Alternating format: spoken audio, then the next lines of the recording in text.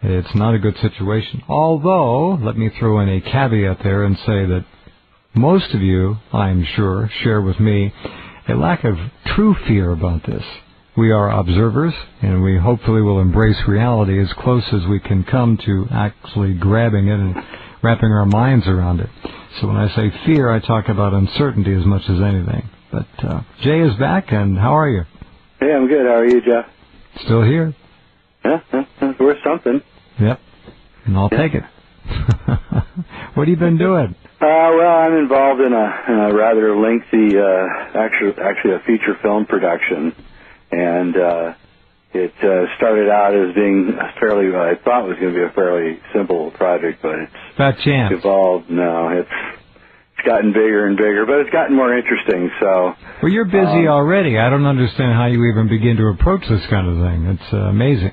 Well, it's filmmaking is not for the faint of heart, and if you don't have any finances like me, then it's even worse for you. Yeah, well, and of course, nobody's going to finance any of the films I make, so I have to do it myself, which is fine because there's an audience for it. But it's an amazing amount of work. It's incredible.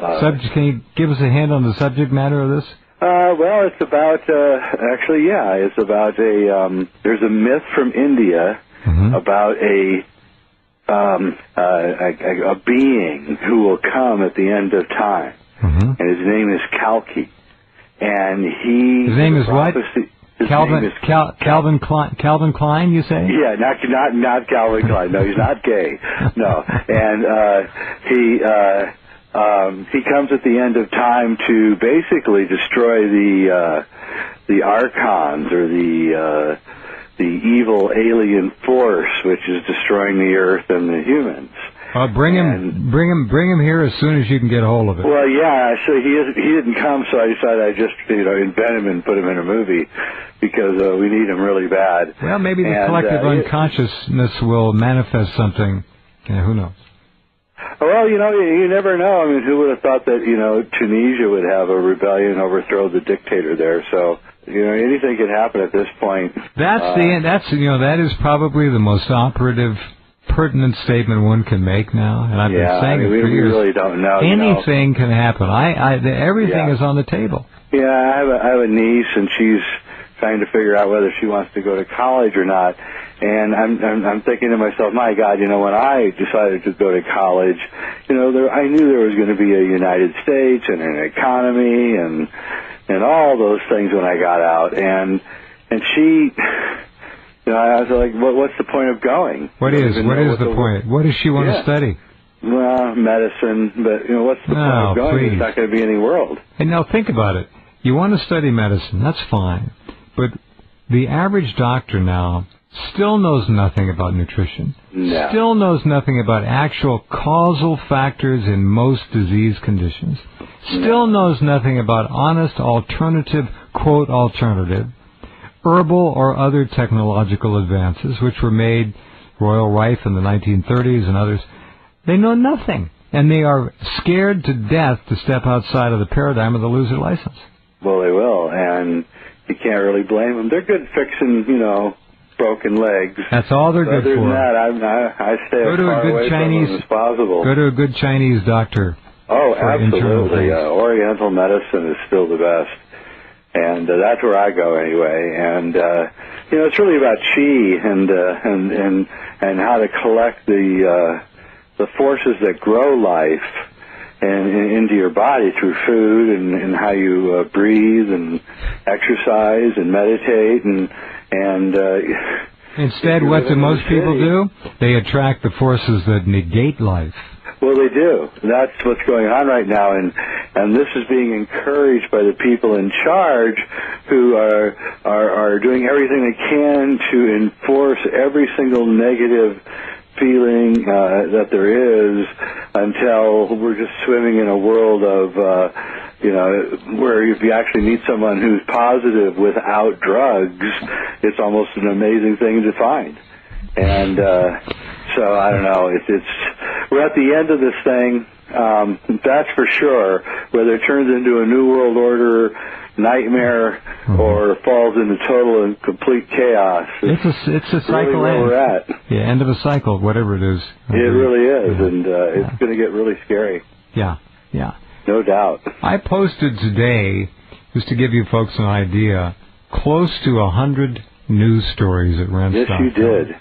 I mean, including it's the amazing. financial stories. I can't keep up. Well, I can't either. I mean, it's absurd. What do we have? The Zionist Israeli lunatics now have admitted that they created the Stuxnet virus. The Iranians have been pushed back 4 to 5 years, so boast Mossad agents and their flunkies. The Iranians, meantime, want to go ahead and fire up Bashir, but that's bringing from the Russians a lot of warning, a lot of trepidation. They don't want them to do it. They're talking about another Chernobyl potential. The Stux virus could quite likely be multi-generational and undetectable and set to go off every 6 months, every 12 months, every 18. We don't know. Nobody knows. And this stuff is getting to be absolutely science fiction in its potential and its actual applications. Well, you have to ask yourself at a certain point, you're going to start getting overlapping destructions, and then they're going to start dominoing on themselves, and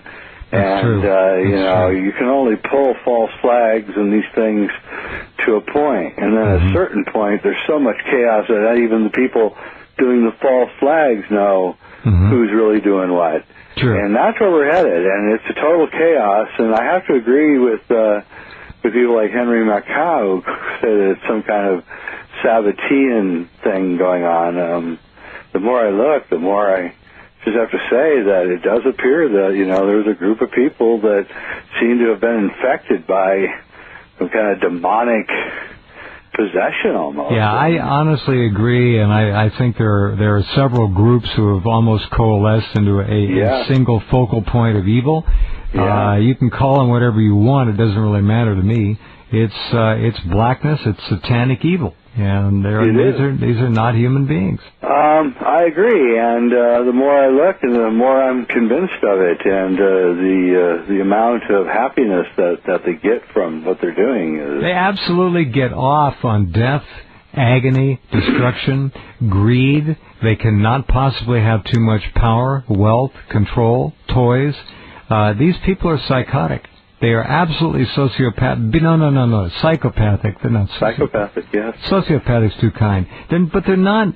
They don't operate within a normal human paradigm. Now, I could say that, but I can't say that without pointing out the simple fact that tragically they are successfully configuring the younger generations to think and behave within at least the periphery of that ugly, hideous paradigm of destruction and oppression and subjugation. And the young people are going right along with it. Well, I mean, honestly, so did my and your generation. We got sucker punched in the 50s with television, and then, frankly, the more I look at it, the more I realize the 60s was pretty much just a big setup.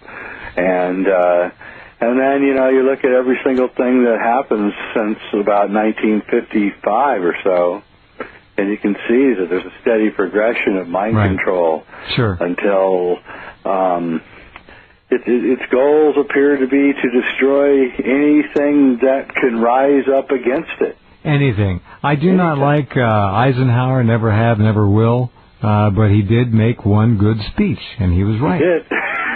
Yeah. He had to say it at the very end, but he did it. Yeah.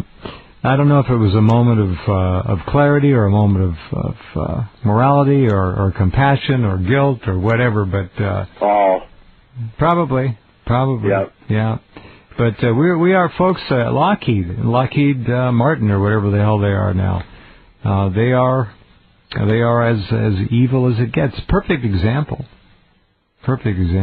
Oh, yeah, I know a lot of stories about Lockheed Martin. Yeah. Oh, boy. Well, there you go. So you just go down the stories that, I don't have the only news service on the net, but it's a pretty damn good representative cross-hatched view of reality. It's not for the faint-hearted. No. Because it's real. For the intelligent, though. Yeah, well, thank you. We do our best, just like you do. 10-foot wall of water due in California. Month-long arc-like storm predicted. Biblical storm predicted for California. All possible. Interesting, and that story about the fall of the Roman Empire and climate change back then, too. Oh, yeah. The floods in Oz now have moved south to Victoria. Bad stuff going on all over the place of many, many different kinds and colors and configurations. It's not a one-trick pony. This is really something. Hang on, we'll be right back with Jay in just a minute. And we continue our conversation with Jay Weidner, who's with us once a month, despite his incredibly busy schedule. We very much appreciate that, Jay. 4,400 water buffalo and cattle died in North Vietnam of the cold. Yeah. Now that's weird. See, this is getting to be real weird. It's all jet stream related, according to Piers Corbin, who was on last week. Brilliant man. Yeah. He's not only a meteorologist, he's an astrophysicist. Yeah, kudos for having him on, man. That's just awesome. Yeah. Now, I guess everybody else will have him on their shows now. But that's the way it works. Yeah, but he's my new hero. So I agree. Now, did kid build, when he was a kid, he built his own saltwater barometer on his house? Yes. That took a 30-foot tall, convoluted piece of PVC. I mean, that's brilliant. The guy's amazing. Yeah, he is, and he's the kind of original thinker that, in just a couple 50 years ago would have been destroyed by the establishment.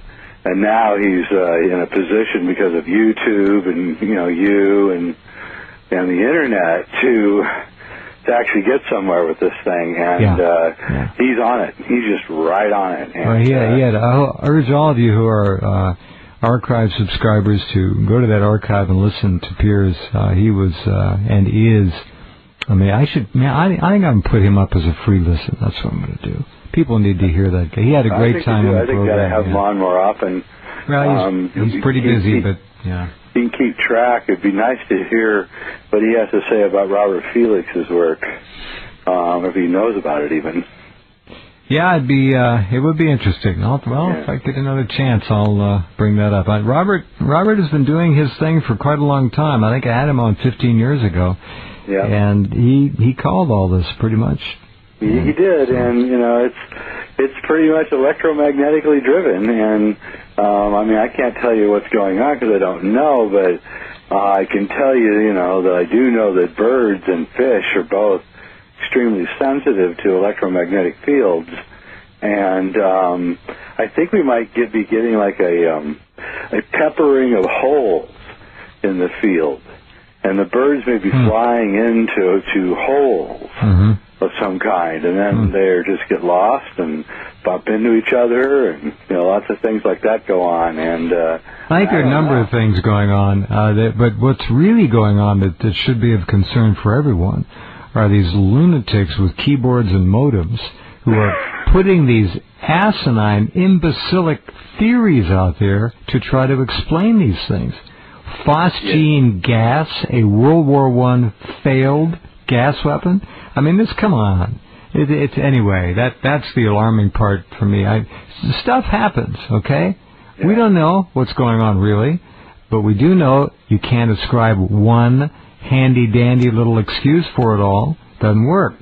Too many things. All the crabs that died in England died of the cold. Fish die in a river from toxicity. Was it salmon? BC salmon have a virus. Don't forget Argentina. Argentina. The Amazon. Right. And all the fish that froze there. Yep. And this cold snap really has been going on for about over a year now. Correct. People just don't really realize how cold it was last year too. That's right.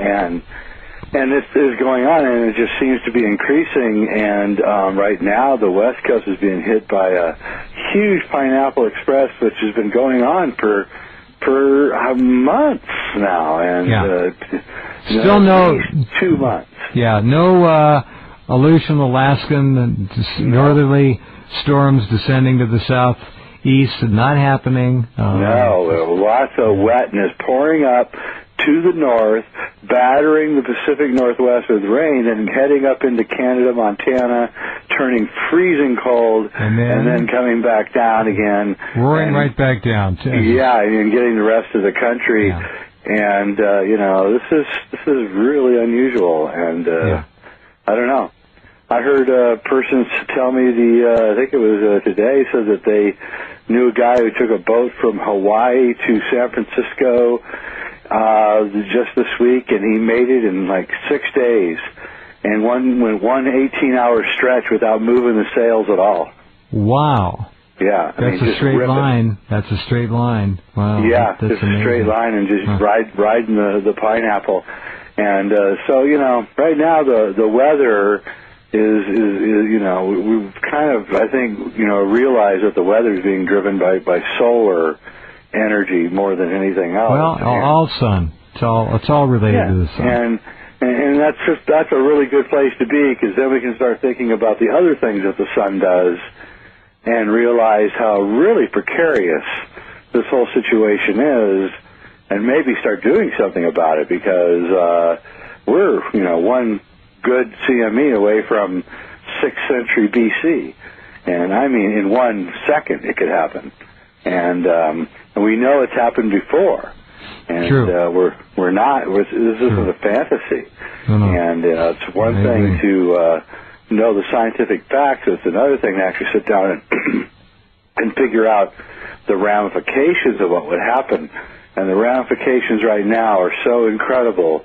It's so profound that they would literally wipe out the human race. Some people, some people would cheer that the human race is wiping out the planet. So I don't know. All right, we need some kind of a happy medium here. I guess we could drop the word happy and just come up with a medium, but something's coming. Hang on, back in a minute with Jay. Okay. Yeah, we're back. I'll tell you, the stories on the internet, just, I don't know how much crazier they can get. Laura Eisenhower, I guess a granddaughter, says unity consciousness will collapse the military-industrial complex.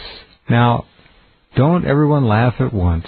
Just laugh. It's absurd. This kind of writing, this kind of appealing to the new age oriented, non-thinking, non-intellectual public is, I guess, I don't know, I guess it serves some purpose. It just fills up space, but it's absurd.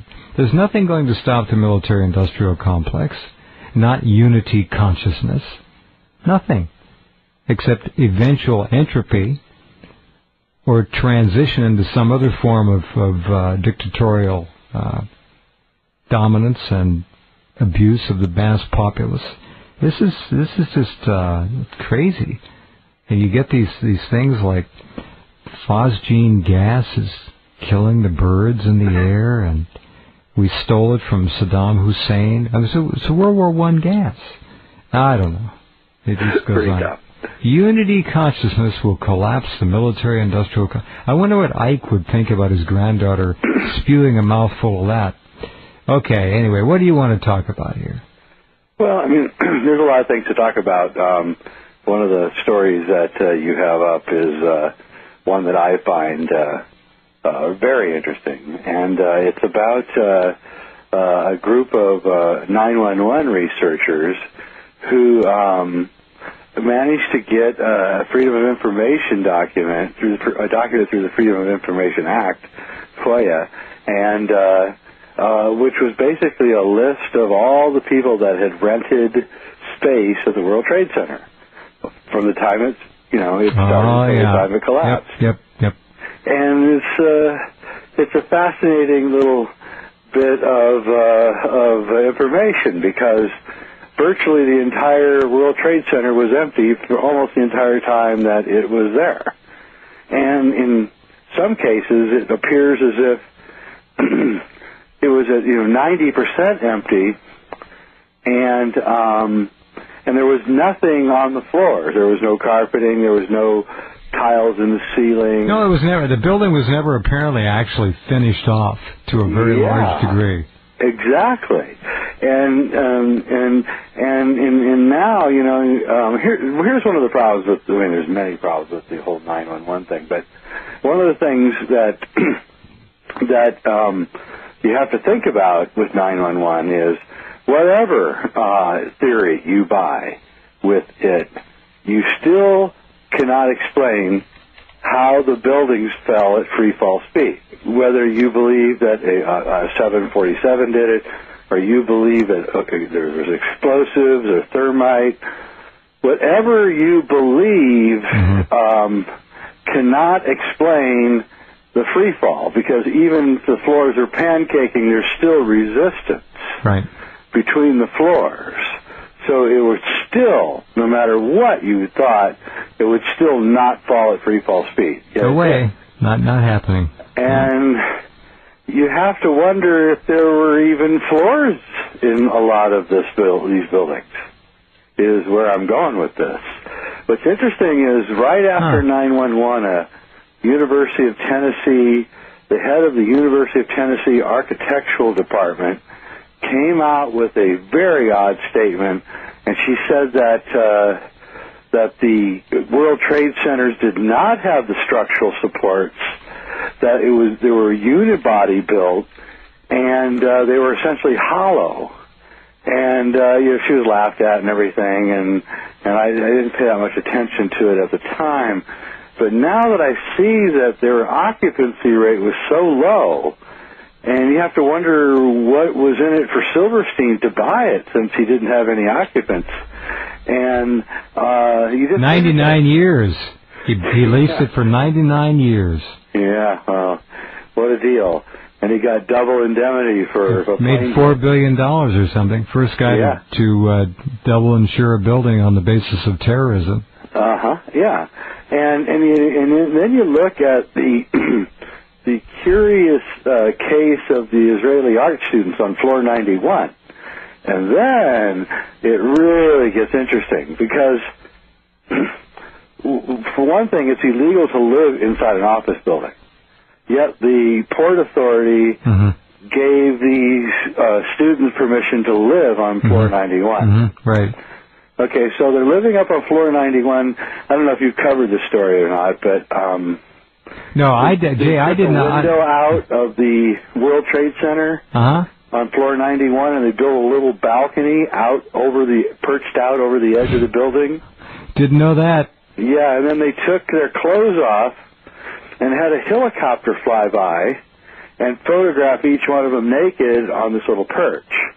Excuse me? For what? Well, it was all part of a project called Gelatin, which you can actually see on the internet. You can go to that site that's on your thing and follow through and find all this. And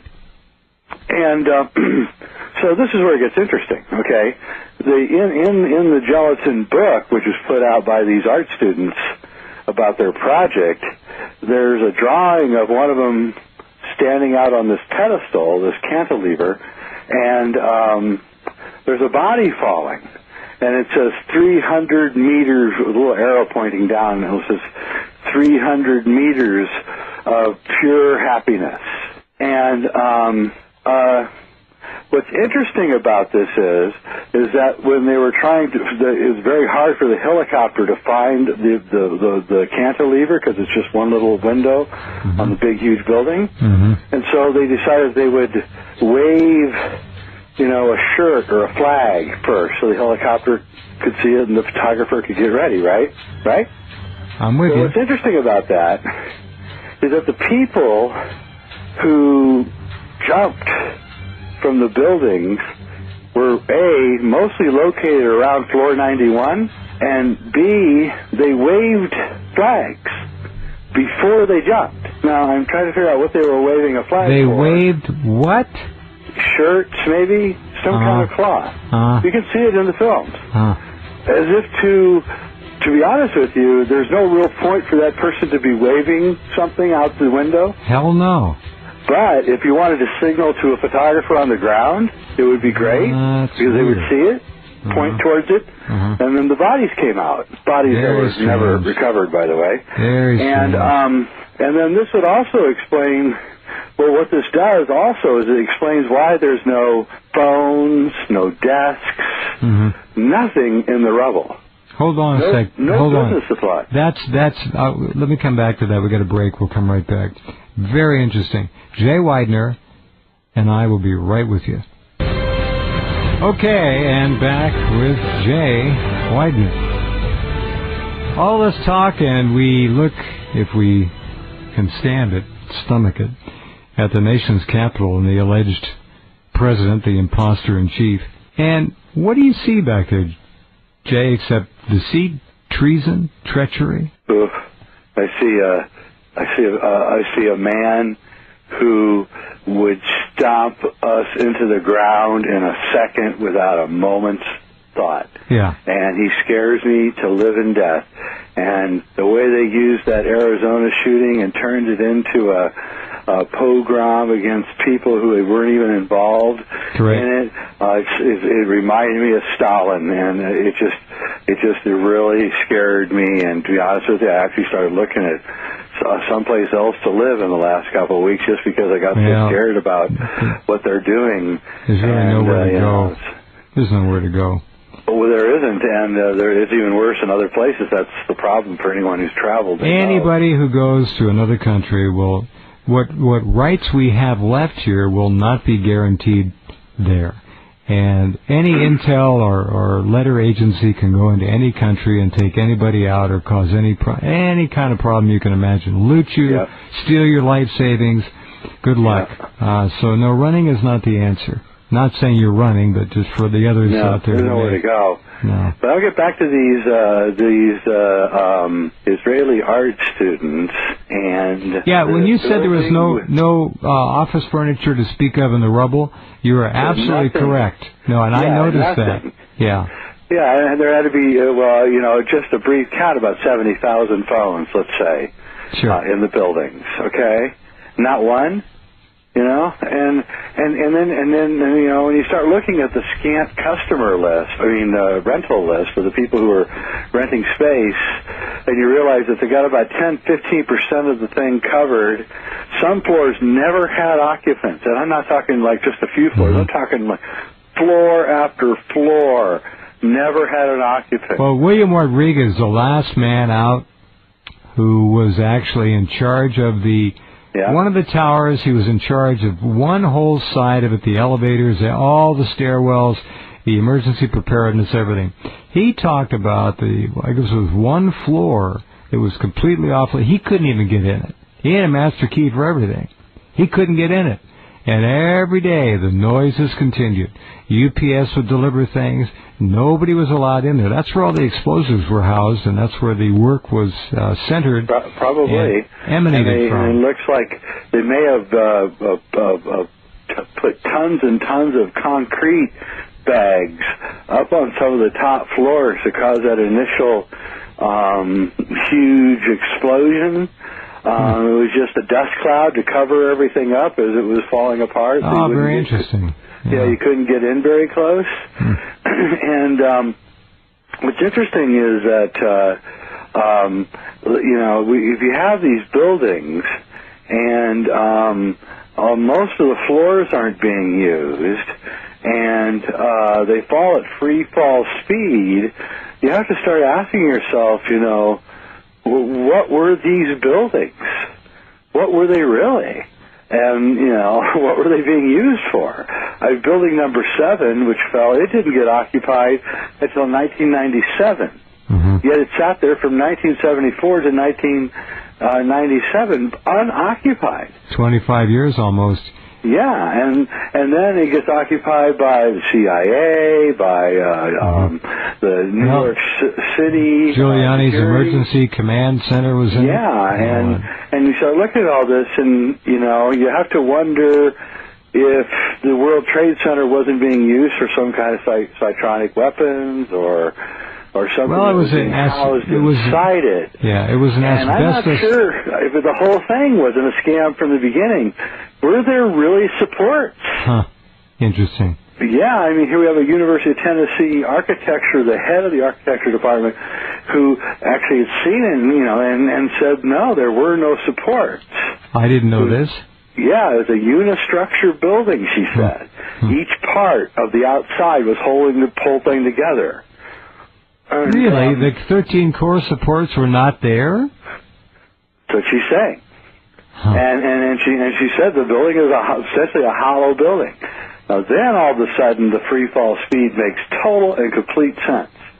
Or something had to be used to pulverize those 13 well, that's columns. for sure. We with know that a happened. micro nuke.